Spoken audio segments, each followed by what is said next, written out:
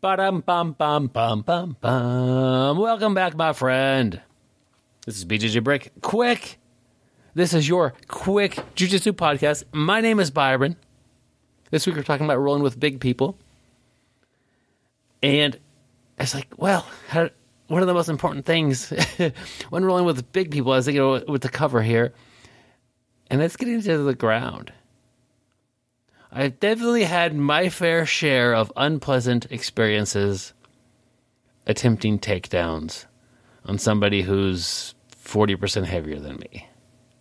30% heavier. So just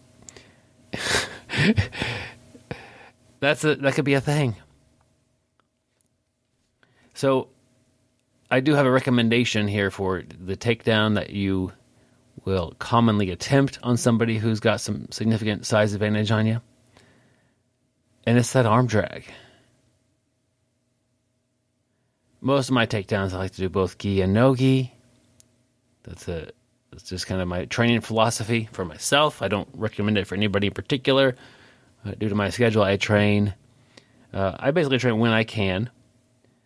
And I'm not targeting one over the other. So I want to be able to do something no matter which class I walk into.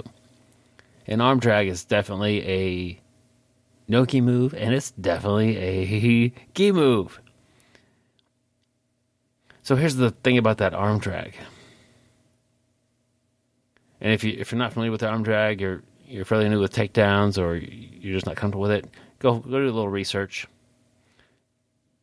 I'm not going to say it's not a hard takedown to do, but the technical movements are fairly simple. And so people can deal with it and work around you as you try it or whatever. But the penalty for missing your arm drag is usually not that bad. Like if I shot a double leg on a person who's got 100 pounds on me and they sprawl, that's a decent penalty for having an attempted takedown. I don't particularly want to be under there very long. The arm drag, not so much. So as you do the arm drag, and you could just picture yourself doing an arm drag to a child. How's that going to go? Well, you're gonna grab a hold of that arm and you're gonna drag that thing, and the child is gonna spin in front of you until their back is exposed. Okay, I think we could all visualize what we're talking about here. So if the child did the arm drag to you, and you get a firm, planted stance, and they start to do that, you're not going to spin. You're not going to necessarily even move.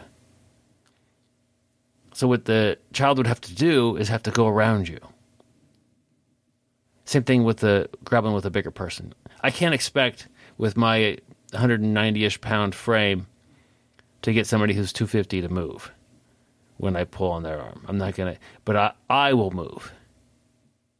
I will start the arm drag and start to circle around behind them, trying to secure the position.